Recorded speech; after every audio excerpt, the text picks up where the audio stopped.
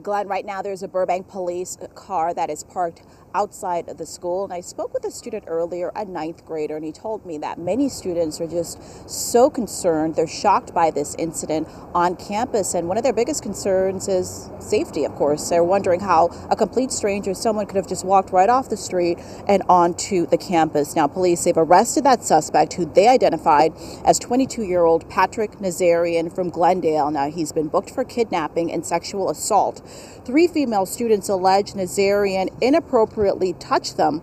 This alleged incident occurred Monday morning on campus, and one of the victims, a 14-year-old student, told investigators that a man who she did not know approached her while she was using the restroom and sexually assaulted her before they got into a brief struggle.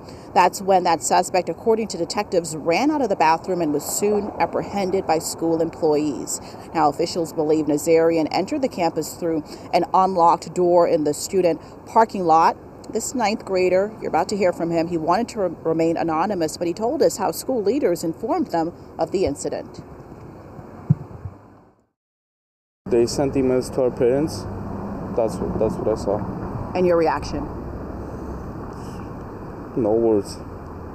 How is that possible? And you said with security here, all students have IDs to get in. Yeah, they have IDs to get into school from the front office. But I think that guy entered school from parking.